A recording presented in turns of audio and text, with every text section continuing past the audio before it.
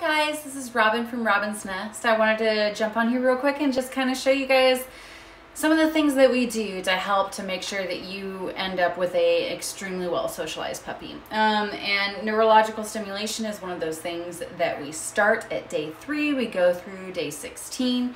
It's an incredibly simple process that makes such a world of difference in your dog's demeanor and coping mechanisms. So we're gonna start off. I've got Miss Donna Summer.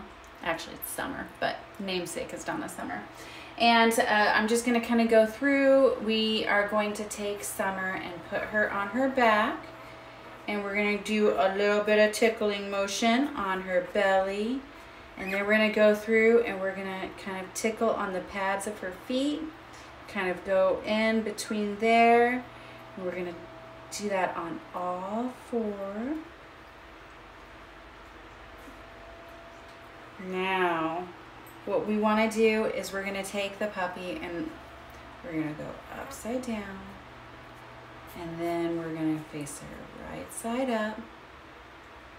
And we're going to do a thermal stimulation, which I have a damp towel that I've had in the refrigerator for a couple minutes. So we actually expose their belly to a little bit of a chill.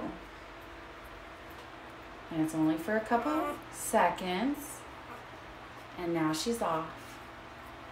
And that right there helps your puppy coping with stressful situations and everything else like that.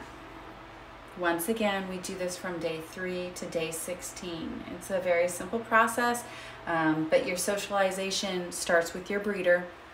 And this is one of those things that we do to make sure that when this puppy comes home with you, it's going to be as well socialized as can possibly be. On top of making sure that they're used to car rides, we also play music.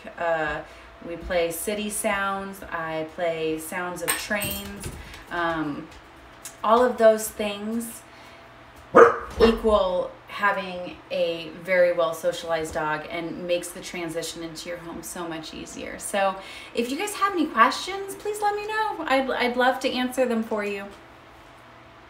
Thank you.